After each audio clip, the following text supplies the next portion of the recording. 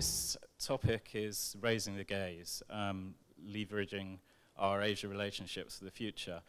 And we heard an excellent speech by the Premier setting out the global trends and the macroeconomic tendencies that surround the BVI at the moment. And our job as panelists is to imagine the future and to examine some of those trends in more detail. But before looking to the future, I think it's useful to look to the past. And Barack Obama was in Shanghai a year ago and quoted or misquoted a Chinese idiom that, that in order to understand the future, one must first look to the past. And the BVI's had a long past with Asia. And I'd like to ask each of the panelists if they could put themselves back, say, 20 years, and think about what as the BVI has achieved in that time, and what would be the biggest developments that they would see that they may not have imagined back then. Wayne. Happy to start. Thank you, Kristian. I'll comment more from the banking perspective, as that's where all of my experience has been. Back in 1990, when I started in Hong Kong at Citibank, BVI companies were really the domain of very ultra-wealthy entrepreneurs and business people, billionaires, let's say, who would incorporate tens or hundreds of BVI companies, and primarily BVI, not other offshore jurisdictions. And as the emerging high net worth individual became more sophisticated and more higher in number, they kind of learned from the super high net worth guys that this was a good way to hold their assets and transact their businesses. So as the 90s passed and into the 2000s, I would say the proliferation of use of BVI companies and offshore companies became really kind of more the norm, I would say, than just the domain of the super high net worth. I mean, even for someone like me, I have a BVI company, so you can see how far down in terms of net worth it's come for us to be able to use the facilities and the benefits of having a BVI company. So I have seen more widespread use of BVI companies in the last 20 years, much more commonality, and I think that's been reflected, of course, in the success of the people in this room. Francis? Yeah, I mean, I think the BVI has experienced sort of amazing and fantastic growth over, I guess, the last 25 years, and certainly in the early 90s, I think much of the use of BVI came from, you know, places like Hong Kong, where, you know, you'd see a little bit, sort of a lot greater sophistication. China was still opening up, and, you know, although you'd see a little bit of it in China, primarily it was a lot of FDI, foreign direct investment, I think from Hong Kong sort of into China, utilizing BVI, particularly for a lot of cross-border and corporate transactions. And BVI utilized, you know, for a lot of single sort of holding vehicles, intermediate holding vehicles, for a lot of property transactions and real estate, et cetera.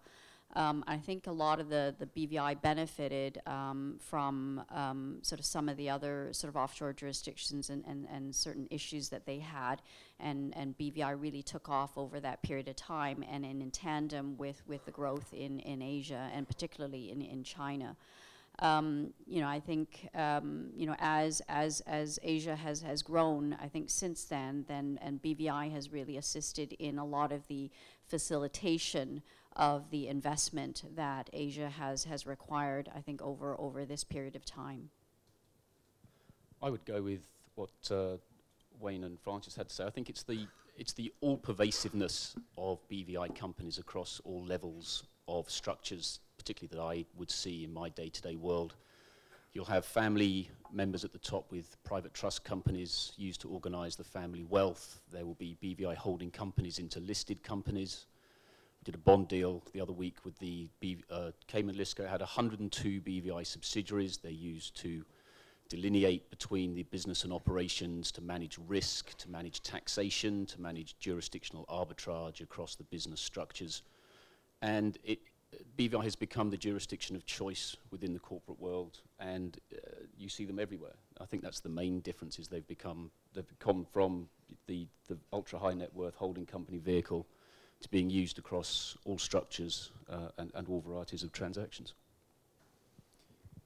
Yeah, I think from our perspective, we've hopefully helped a little bit the growth of BVI in Asia, as we've incorporated 30 years ago and basically drove a lot of that. But what Wayne said about the billionaires being the province of billionaires, I think the aspiration of the average wealthy or partly wealthy Hong Kong person or Chinese person has to be to have a BVI structure, much in the way they want a Louis Vuitton handbag. And I think the role, if you take a more macro level, the role that BVI has played to bring China out of basically, you could almost say third world nation, 30 or 40 years ago, into what is now the leading economy in the world almost, is no small feat. And in a country which is basically language challenged, has closed currency up until many years ago,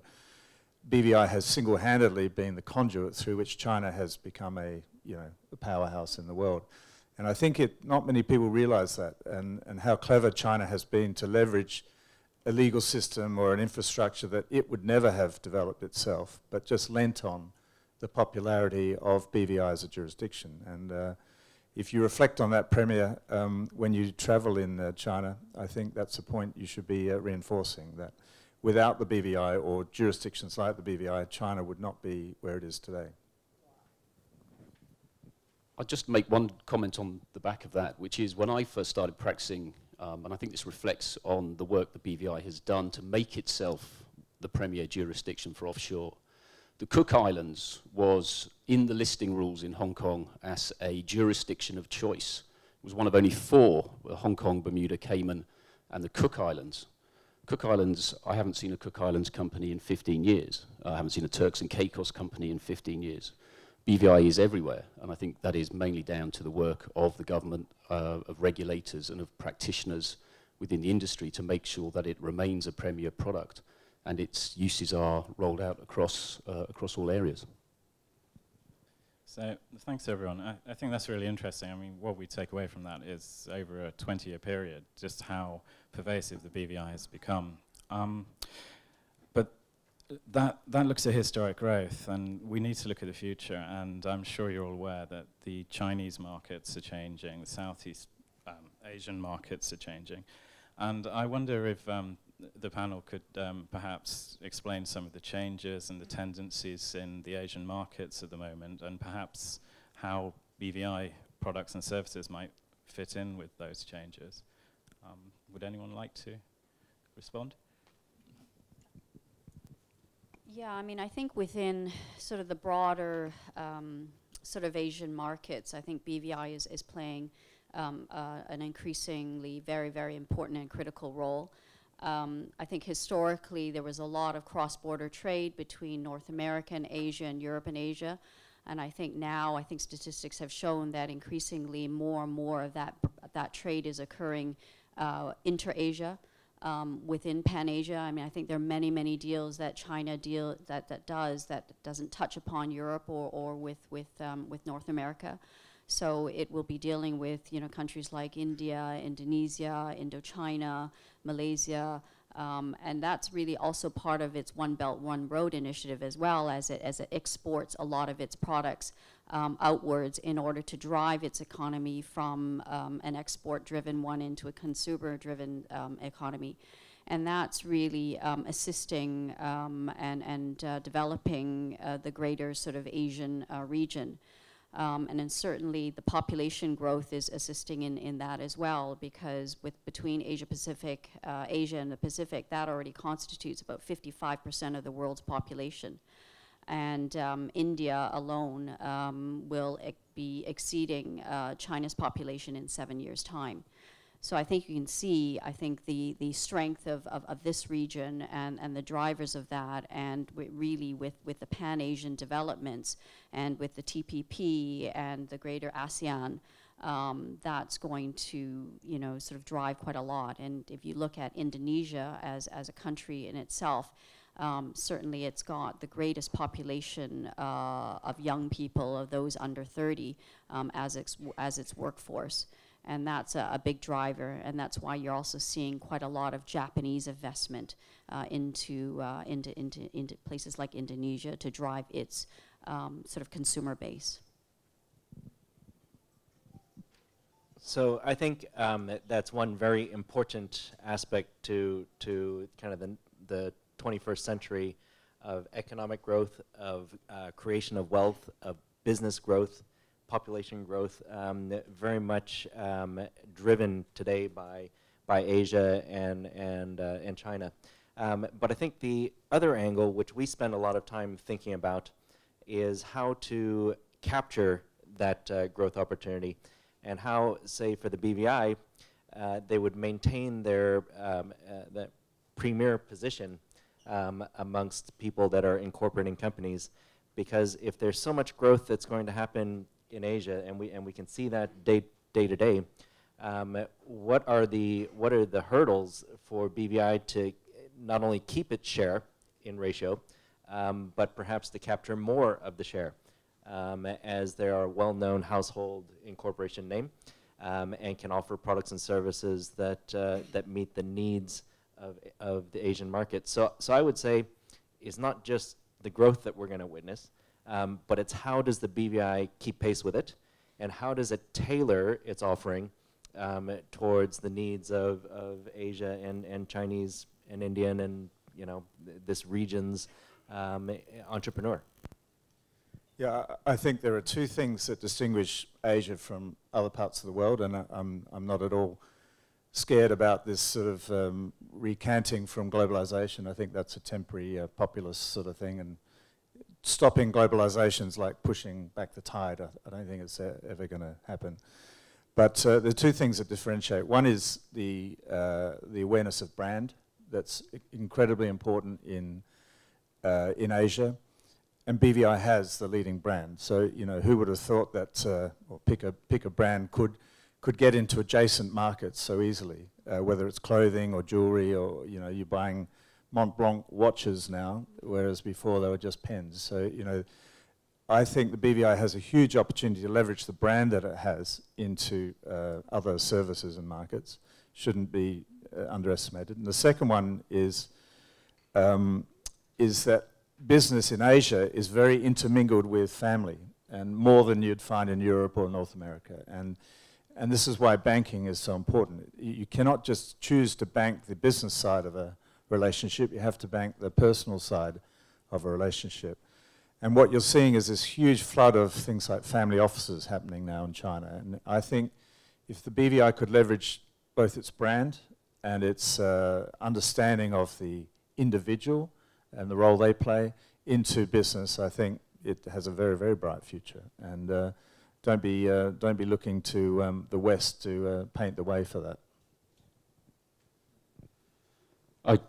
I think that one of the best key leverage points will be the familiarity that people already have with BVI companies, BVI products. So we see the opening up of markets. We've done transactions, for example, where it was an investment into Iran, there was a China SOE, there was a UAE investor. It's very much the Premier's point. The capital sits somewhere in the world, and they want to find a way to invest it in a manner that makes everyone comfortable with the structure that they are using. And after 30 years of Chinese companies using BVI companies for investment vehicles for joint ventures, the natural choice was to go to a BVI joint venture vehicle when they made that investment. No other jurisdiction really was considered. It was very much that BVI was where they would go, and you've amalgamated, you know, three very different legal structures and systems and packaged it through the BVI company in a way that everyone's happy. And I think that the last 30 years will pave the way for BVI to continue that growth and enable and facilitate global investment. Following on from that, and it's probably a related question, but I was wondering who the key drivers of future business would be, the key consumers for BVI products. Historically, we've seen a lot of growth from China and Taiwan due to various regulatory issues or jurisdictional requirements. And we touched on the growth of Indonesia and India as markets.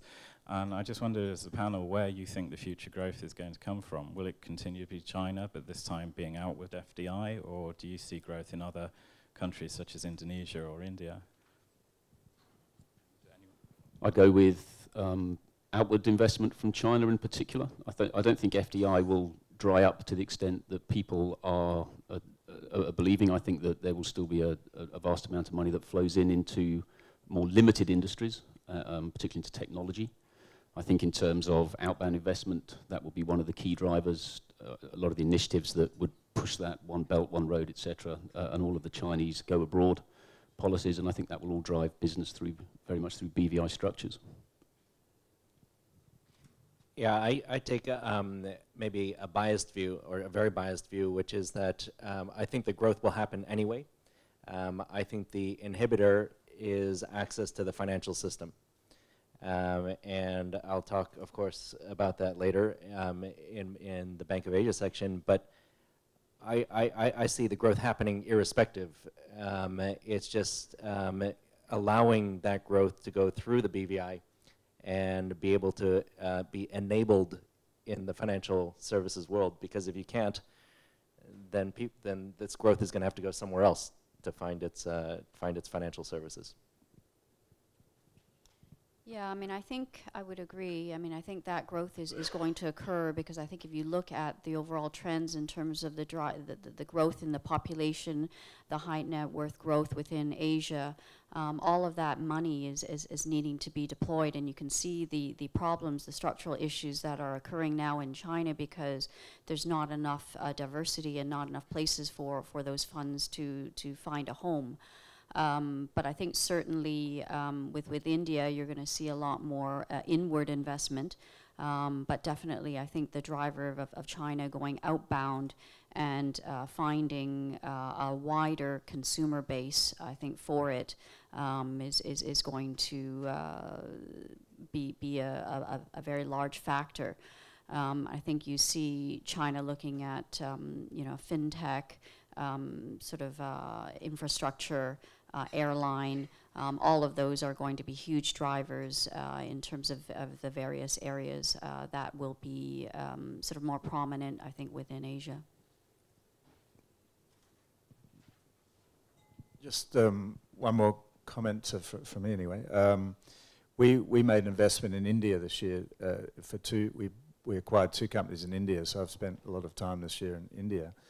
And India is where China was in many ways in terms of its infrastructure probably 10 years ago. And you remember at the height of the financial crisis in 2008-9, China made a very bold commitment to helping the infrastructure, and I think invested nearly $1 trillion in building roads, bridges, highways, airports, and so on. India is exactly at that point in its gestation period, and it's needing over $1 trillion of infrastructure investment to bring the average village to have water and gas and electricity and so on, plus roads, plus highways and so on. There is no way they'll get that money in terms of equity funding. It's going to have to all come from bond finances and corporate paper, and therefore the role that a jurisdiction like the BVI can play. There'll be others, obviously, Singapore, Mauritius and others seeking a role there, but is exactly where China was 10 years ago. So I would, having now been a relatively recent convert to India, I would totally encourage BVI to spread its wings there, because that's the next big show in town, in my view. Thanks for the interesting comments. Stepping aside from the markets, it'd be interesting to look at what the current product offering is in the BVI. We've had a lot of innovation recently. We've had the incubator approved funds, approved managers, and the arbitration centre that's being set up. I just wanted to ask the panellists what new and evolving products they see that would be successful in Asia, and where there may be gaps, or what future products should be considered.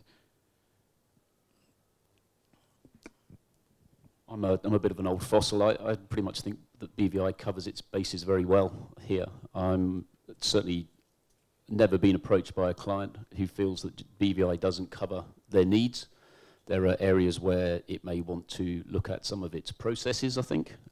Wayne touched on banking, and that's very much a process area where people are having some difficulties, but it's not specifically a BVI-related issue, but it impacts on BVI entities. But I think we've got most of the bases covered. That's good to hear. I'm sure a lot of people will be very happy to hear that. One related point I wanted to look at is the debate about volume against value. We've talked about the products, the new markets, but a lot of the history of the BVI is based on the incorporation of efficient SPVs with a good commercial and quick regulation and system to get them up and running for customers. But there's also a concern to chase higher value work, such as funds and sophisticated structures. And but to what extent should we be focusing on the high value work, or and how do we at the same time ensure that the volume is still maintained, that the BVI remains the go-to jurisdiction for efficient SPVs? I mean, I think to a large extent the movement, so the moving up the value chain is occurring as we speak, because I mean, I think going back sort of 25 years ago, I think the space that BVI was in is very different from now. So for instance, now I think you see BVI very much used in a lot of the large M&A deals as the acquirer, or in fact as the target. They're being used in debt capital markets. I think funds, I think is being considered as a JV vehicle, et cetera. So I think it's really important that the BVI sort of continues to sort of be involved in very substantive transactions, and really being seen as a facilitator of a lot of the cross-border investment to really sort of bring forward and into the developing age of, for instance, Asia and its other sort of developing economies. And I think, I think probably Martin can speak to this a little bit more, but I think in terms of volume, I think with these days and CRS and FATCA, et cetera, I mean, the volume play is probably looked upon as not as positively as before, but really looking into sort of quality of your clients and quality of the entities that are coming into the jurisdiction. And that's why really moving up the value train is increasingly important. And if we can, BVI actually is, as Richard had mentioned, really being used in a lot of very complex transactions and very numerous numbers of those companies for very sort of legitimate and for very sophisticated reasons. Yeah, I don't think it's a either or. I think it's an and. Certainly, BVI should not turn its back on volume incorporation business, because if that stopped, then Broderick and the Premier wouldn't have any money to build airports and roads and things, because that annuity stream of the incorporation business is what keeps the Treasury full of money. But it is going to slow down, and I think we're at the tipping point where the number of new incorporations every year is not sufficient to overcome the number of lapse structures or liquidations that are happening. And when that happens, obviously you have to quickly develop, or you should have previously thought about developing other services. So, but it shouldn't turn its back on that. And I think if we analyze the drop in volume since, say, a few years ago, I think half of the reason for that here in Hong Kong is the fact that the banks are making it just difficult to open bank accounts. It's not that people don't want a BVI company, but they try and open an account at one of the 4-digit acronym banks in town, and they say, look, it's got the label BVI on it, so we're just not going to do it. Or we're going to do it, but it's going to take 3 months instead of 3 days. And I reckon that probably explains half of the drop in volume that we've seen in the last couple of years. So I welcome other banks, and I welcome the time when banks aren't just run by compliance people, because they're turning away very good and profitable business. I was talking to a client yesterday, a fund client who started a BVI fund 3 years ago and managed to get a bank account open. They're now raising a new fund of $1 billion in 3 years and another series. So, that is very lucrative business. Had they been turned away 3 years ago, that bank would never have enjoyed the success of that client. So it's very short-sighted to say, which jurisdiction has the most suspicious transaction reports in the world. Of course it will be BVI, because there's more BVI companies active than any other jurisdiction by a factor of 5. So of course you'll see more risky transactions, obviously, but that's not a reason to shut down the banking infrastructure to BVI. And I think once the sense comes back on that one, I think BVI will continue to grow in the volume sector as well as in the more sort of racy end of town. Well, thank you, Martin. We look forward to your support in the coming years. The other thing I would add to that is I would say that the BVI should continue to invest in the technology strategy. The technology is improving productivity in all walks of life today. And if you talk about volume, technology creates scalability. And if you talk about costs, it reduces or nearly eliminates costs because of the efficiencies. So I would just encourage that in line with what we're trying to do on the banking side, that the BVI continues to invest in technology and to build that infrastructure that creates those high volumes and low cost opportunities. I think in terms of volume versus value, I think there's also a key issue here of quality, and it's quality of clients.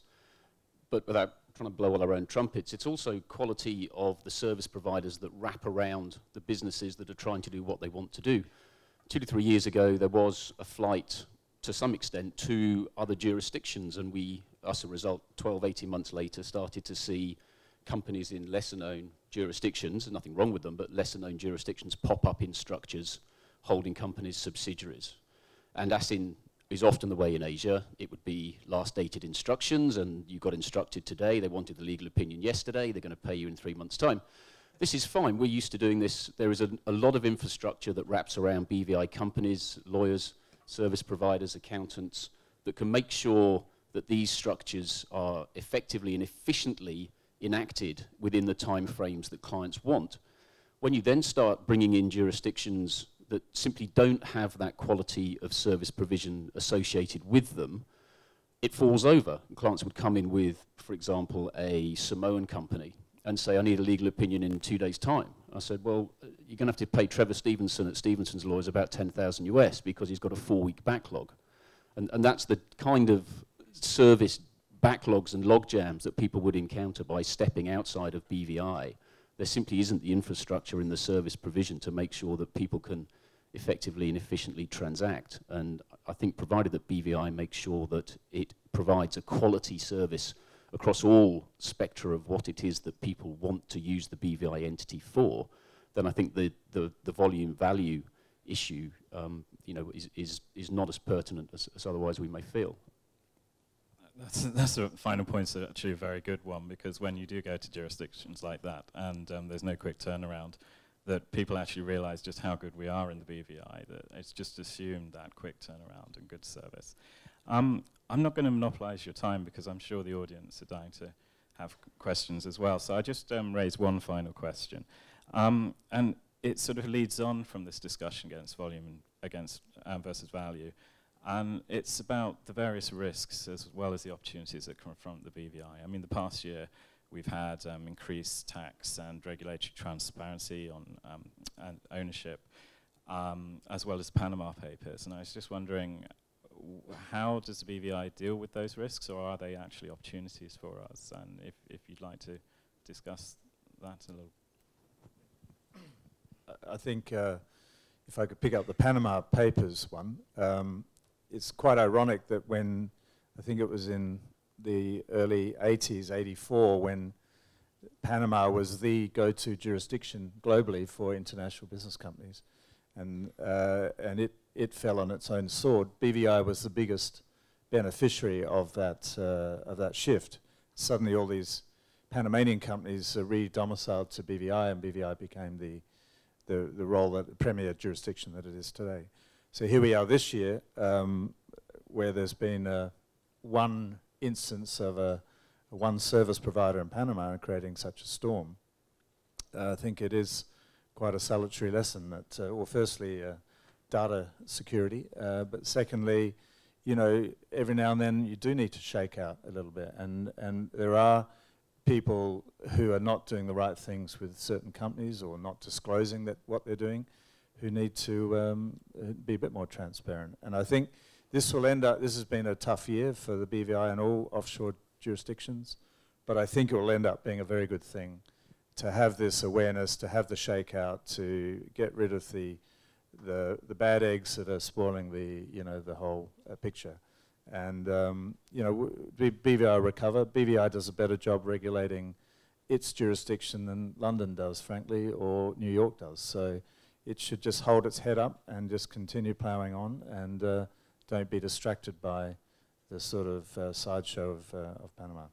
I wouldn't want to be only reliant on Panama as a business today. That would be quite tough. I think it's again a lesson to us really to focus on the quality, but equally, essentially that, the messaging continues and the raising the awareness is extremely important, because the media tends to take a very, very superficial view that, essentially all offshore is bad, and they, may or may not understand or choose not to understand really what the role of offshore is. So I think all of us have an increasingly important role to play in terms of really making both the clients as well as, externally everybody aware of, I think the importance of offshore in the facilitation, in the intermediation, in cross-border deals, and particularly I think a lot of the benefits that offshore has played, particularly in emerging economies, to assist these economies accessing capital that they need. And again, really, I think trying our best, I think to raise that information and get that information out there. I with Martin, I thought Panama Papers in some ways was of benefit to the industry as a whole. If one service provider in Panama is playing fast and loose with the rules, and as a result is removed from the industry as a whole, and the industry shows that it is more than prepared to deal with the rotten eggs that are in it, or the bad eggs.